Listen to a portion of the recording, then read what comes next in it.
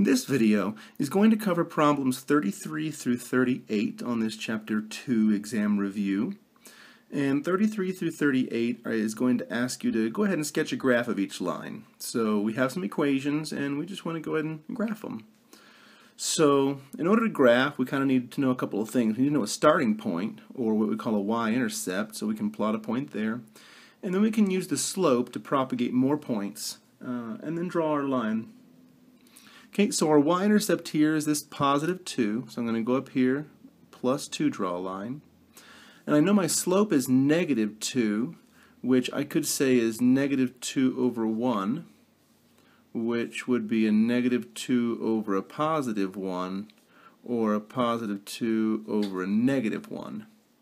And the reason I like to have both of these is because one will propagate points to the right, and one will propagate points to the left. So I might not necessarily need both directions, and sometimes I can't even go in one of the directions, maybe because of the way the slope is. But let's see what happens. So this is a negative 2 slope, so we know that our line must be decreasing, coming downward. So negative 2 over 1, negative 2 over 1, negative 2 over 1, and we can do that. Or we can go up 2 and back 1, up 2 and back 1. And notice all of these points will be collinear, and if you recall, collinear just means they're in a line. So they're all single file, they form a line. So we'll draw our nice line which goes through all of those points. Not a perfect line, but there you go. So y equals negative 2x plus 2. Notice my line extends past the edges of the graph and it has arrows on both sides indicating that it extends indefinitely in both directions. On number 34, my equation is x equals negative 4. So I know right away this is going to be a vertical line, and it's going to pass through the x-intercept of negative 4. So I can go negative 4 and then draw some other points that would cause this to be vertical, because it's just straight up and down. So I can bring in my straight edge here, my little note card that I'm using, and I can just go ahead and draw that line. So x equals negative 4 is a vertical line right there.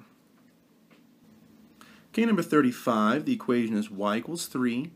And since there's no x value, I know this is a horizontal line, slope is 0, and it's going to cross through the y-intercept of 3.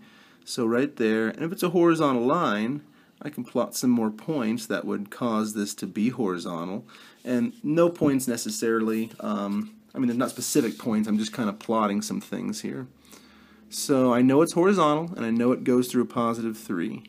So there's my line right there, drew with my note card straight edge, and there is a horizontal line that passes through 3 on the y-intercept, or the y-axis I mean.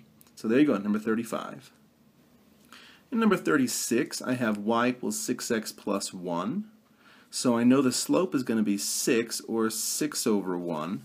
So I could write it as a positive 6 over a positive 1, or negative 6 over a negative 1. So both of these slopes would be nice. And again, you can use them because this one's going to propagate points toward the right, and this one's going to propagate points toward the left. Let's go ahead and see what this looks like.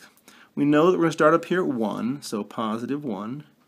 And then from that point, we're going to go up 6. Oh, ran out of line, didn't we, on our graph? So sometimes we can't use this because we run out of room on our graph, but let's try the other one. Down 6, so back 6, and then say down 6, then back 1 right here. There we go. And make sure this is a positive slope, so ultimately it should be increasing, which it looks like it will be. So now, when I grab my handy-dandy note card, I can draw my nice line. Have my arrows on either side indicating that it goes indefinitely in both directions. And there's my line. Slope is 6, passes through the y-axis at 1. So 6x plus 1. For number 37, we're given the equation. But this equation is not in slope-intercept form quite yet, so I can help it along a little bit. I rewrote it down here. So negative 4 plus 3x equals 2y. So I can divide everything by 2 to finish getting y all by itself, and when I do that I end up having negative 2 and then a 3 halves x. So I'm going to use the symmetric property of equality and flip the things around, so the y instead of the right is the left, And then I'm going to rewrite this as 3/2 x minus 2. So there's the equation of the line, and now that's what I want to graph. So I'll go ahead and rewrite it. I had y equals 3/2 x minus 2. So I start at minus 2, this negative 2 down here, because the y-intercept. And then using my slope, I'm going to go up 3 over 2, up 3 over 2, or I could go down 3 and back 2. Okay, so I have some dots there, so I'm going to bring over my straight edge, and I'm going to see what that looks like whenever I graph this. I'll connect all those dots with a nice straight line, put arrows on both sides of my line, both ends of it indicating that it extends indefinitely in both directions. And here's my line. I had a positive slope, so I knew my line would be increasing, and it crossed at -2 right down there on the y-axis. Number 38 is the final problem in this section, and it's 5x minus 4 equals -4y. And again, like the previous problem, it was not put in slope-intercept form for us, so we'll have to manipulate it a little bit. So I rewrote it down here. Notice my y is almost by itself. If I were just to divide both sides by -4, divide all those terms, I'll get y on the right side, and then I'll get this -5/4 x plus 1. Because the negative will come up top, and then these two negatives ultimately cancel out, and 4 divided by 4 is 1. And then I can use my symmetric property of equality to flip those things around. And so it's going to be y equals -5/4 x plus 1.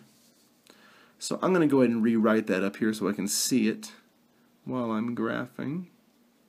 So y equals -5/4 x plus 1. I know it'll start at 1 on the y-axis, because that's my y-intercept.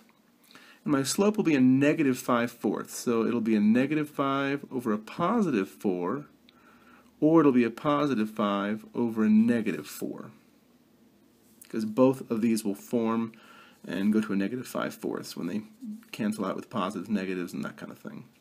So, if we use the first one, -5, so we'll go down 5 and then over 4. We can only do that once because then we run out of space. Or I can go up 5 and back 4. Then I have 3 points, and I'll bring over my line here. So bring over my straight edge to draw my line, and there we go right there. Notice that my slope was negative, so I knew that my line would be decreasing, which it is. So number 38, there's the graph of y equals -5/4 x plus 1.